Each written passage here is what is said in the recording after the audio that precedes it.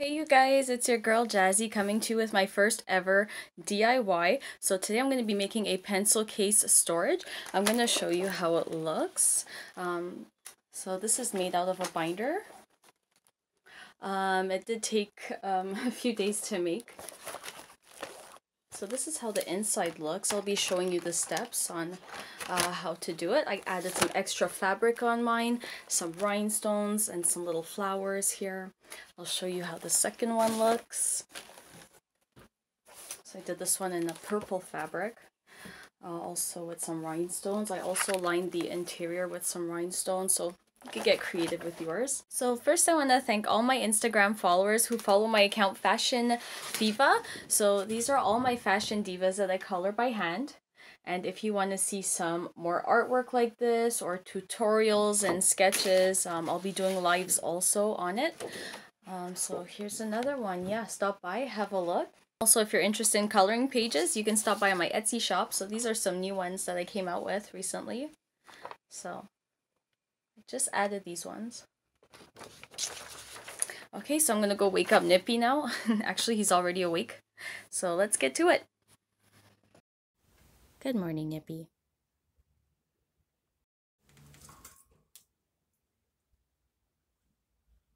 How you doing? Did you sleep good? All right. Good morning, you guys. Good morning, everyone.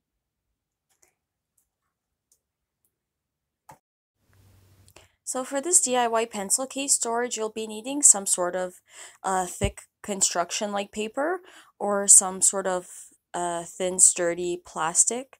So these are going to make the shelves. So you'll want to get these about 8.5 by 11 or a standard binder size because these are going to be fitting in a binder. Next, you'll need a glue gun and some kind of thin plastic liner. I'm just using a thin plastic drawer liner that I found at my local dollar store. So, and you want something that's thin and easy on the hands because you're going to be punching holes along the strip.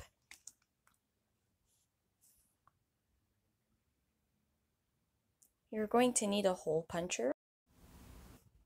So what you'll want to do with your plastic strip, your 2 to 3 inch plastic strip, fold it over in two and just punch holes with your hole puncher.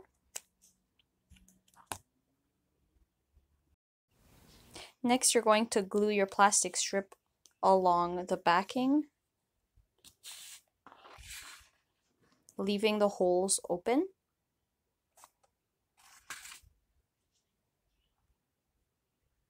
Once your pencils are inserted, they should look like this.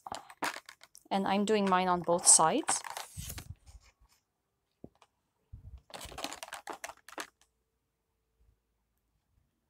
Here are a few just to give you an example.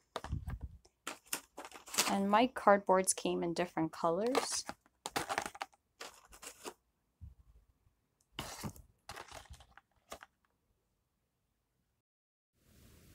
Okay, so here I added some plastic all across with the holes in them, so now the pencils are fitted in the holes.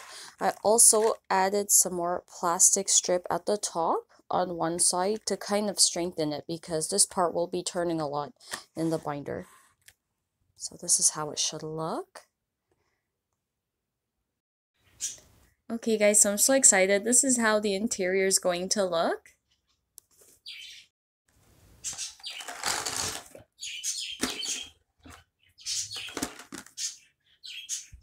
And there's different levels. So again, my binder was about 2 inches.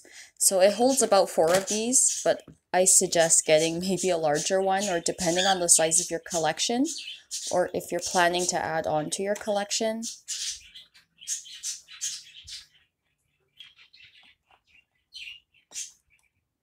What are you doing?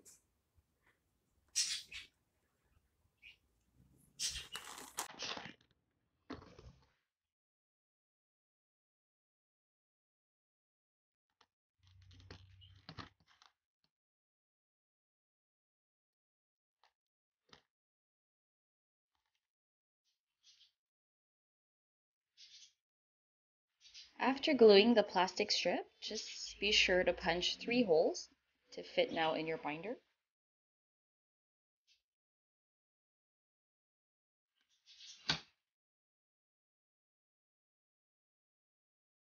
And this is how it's going to open.